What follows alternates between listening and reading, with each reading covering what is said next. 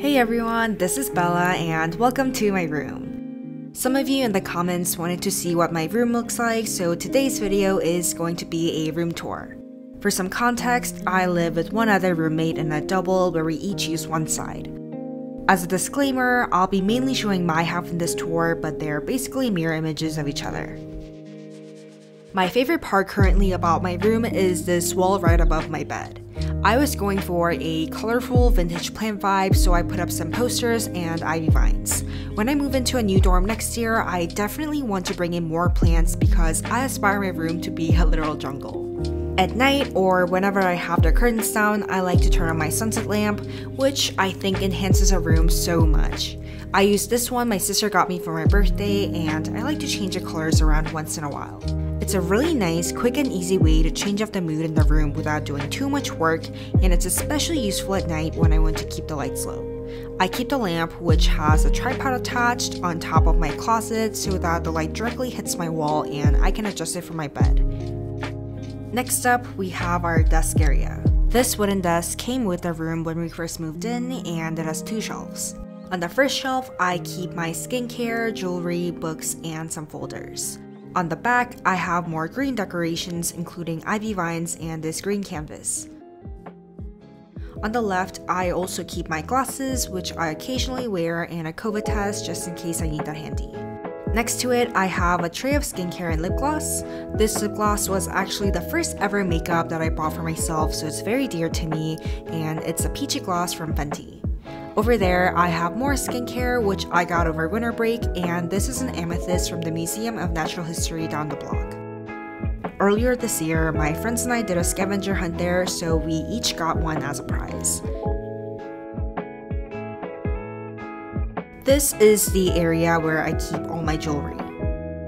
I keep my rings on top of this little box, and inside I also have some lead and eraser.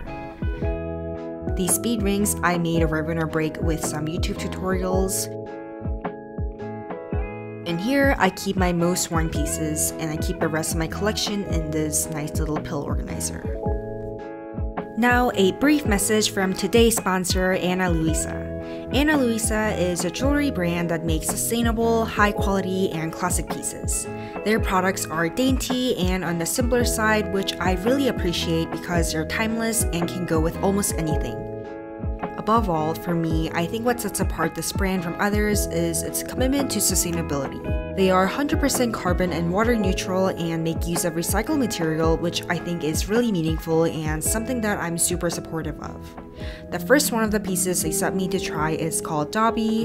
It's a gold hoop with green aventurine charms.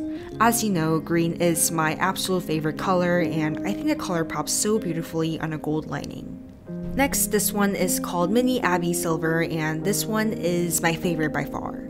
If you know me in person, you probably saw me wear these for days straight. It's so comfy and dainty, and something that I've been looking for a while. It kind of wraps around the earlobe and doesn't dangle, so it's kind of like a little silver bell attached to your ear.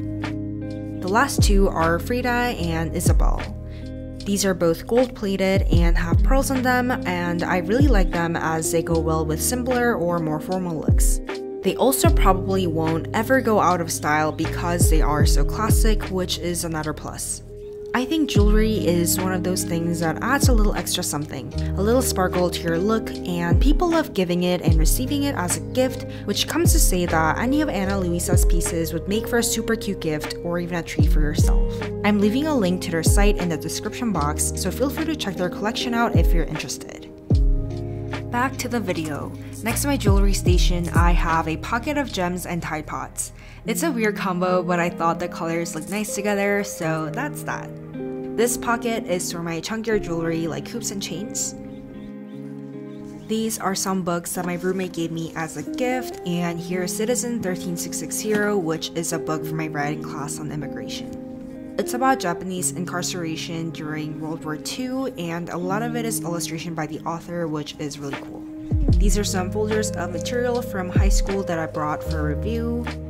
Back to the left side, I forgot to show you, but this is a journal the school gave us on move-in day, and here's a photography portfolio type book called Glass Flowers, which I got again from the Natural History Museum. The other books in the back are viola music. I brought them in hopes of practicing, but that has not been happening, unfortunately.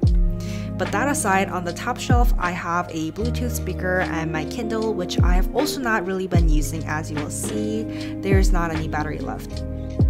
Behind those, I have an LP that the radio station was giving out the other day. Here's my makeup box and some brushes for my hair. At the corner, I have a Schoenberg CD, which is also from when the radio station was giving out a bunch of extra. And this is a little weird, but I keep my toothbrush next to the window because I think I read somewhere that sunlight has disinfecting properties, so it's just sitting there. For my main desk area, there's a lamp attached at the top, and the board you see is actually a cork board that you can use as a bulletin board, although I don't have anything pinned there right now. There's my hard drive and AirPods in a little basket, and my pencil case. I use a Logitech keyboard, and that's a tea box, aka my pencil holder. This part of my desk contains all my study snacks and this calculator that I've been using since like 8th grade, 7th grade, something like that. Next to it, this pouch is for all my color pencils. I keep all my emergency vitamins here, tea bags, energy bars, and all the study snacks I really like. This Gudetama pouch is for my color pens, and those are my stickers. I keep some packs of thank you cards on the side, and that is a pencil sharpener that my dad got me for like, I think my birthday during 3rd grade or so, and it's really nice. I've been using it ever since. That is a book-shaped squishy for stress relief, I guess. On the other side of my desk, I keep my backpack, and there's this little rollable side table on top of which I keep my mini humidifier and apparently a Capri Sun. In the winter, the dorm gets super dry, so this humidifier has been serving me well.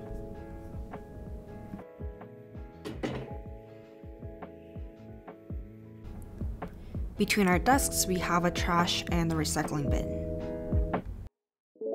Next, I would like you to meet Racer, who is my mini succulent. I got him sometime last semester, and I think he's doing pretty well so far. I do not have a green finger, so a lot of the plants I take care of die really soon, but Racer is holding out really strong. I think the fact that he's a succulent makes me complacent, and I always forget to water him, but he's going strong. On this little knob from the bed, I like to keep my mask hanging. This way, I can actually remember to take my mask with me outside. And I forgot to share this earlier, but this is our heater. We can change the settings on this wall. Back to my bed, on the side, I keep some of my cleaning supplies, and under the bed, I have my instrument case, a shower caddy, and boxes for more storage. This first box has my stash of water bottles that I restock every couple weeks, and the second one has health-related things like emergencies and masks. Next to all of these, there are some drawers where I keep all of my clothes. This one is for my tops, the bottom one for my bottoms, and this one is for my sweaters. In front of the drawers, I have this rug I got from Costco.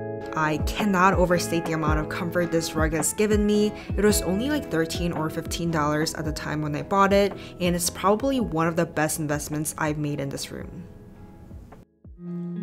Right next to my bed, I have my closet. In here, I keep extra tops, jackets, dresses, and shoes. On the left panel, I hung up some bags, and this is a tote bag that I use most often. I'm saying this for like the 3rd time, but this is also from the Natural History Museum. And the right panel just has a full body mirror. On the bottom, I have a plastic bin with towels, laundry bags, and some shoes. Over here, I have my mini vacuum I got from Amazon. I forgot to fill in the bottom drawer, but it basically has my hair straightener, curlers, everything like that. Lastly, I put my carriers on top of the closet to save some space.